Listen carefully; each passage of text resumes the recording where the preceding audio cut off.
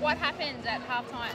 I'm not too sure. Well, we had an awesome start. Our intensity was up. I think we just, we didn't really come out at halftime really well, and I think it was the little errors, and Vixen just capitalised on it, and then it was just too hard to try and win it back.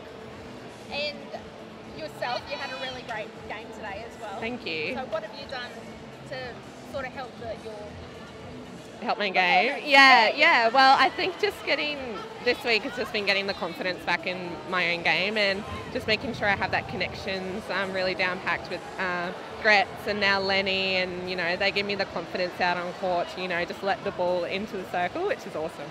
And was it the emotion of Indigenous Round that may have helped a bit as well? Oh, definitely. I had so much fire in the belly, and just wearing this dress just kind of gave me a little oomph, and just seeing like the little girls that have come down from all the remote communities, just put that extra fire in the belly because we just wanted to play for them.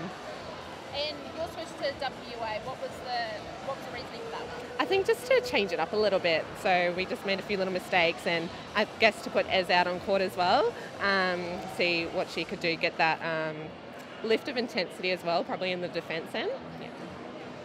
And Magpies next week. Yeah, definitely. So down in Melbourne again. We drew with them in round 2, so I think they had a loss yesterday, so I think we're both going to be quite vulnerable and hungry to win this game. So yeah, bring it on. So what do you need to do to get that consistency through the whole court? Yeah, I think we're just going to look back. We're going to analyse our game. I think probably in the defence, I think we need to step up a bit quicker. Don't let the attackers get that short little connections, and just try and win some more balls so we can get it back down to our shooters and score some more goals. Yes. She asked all my questions, but I do have one more. So obviously you're down in Melbourne next week, and then there's the World Cup break. How excited are you about playing in the HART Sapphire Series? Yeah, pretty excited. I get to go back and play with my little sister in the Wildcats. We're 5 years apart, so I've never gotten to play netball with her. So it will be quite good to go back and play with my old team.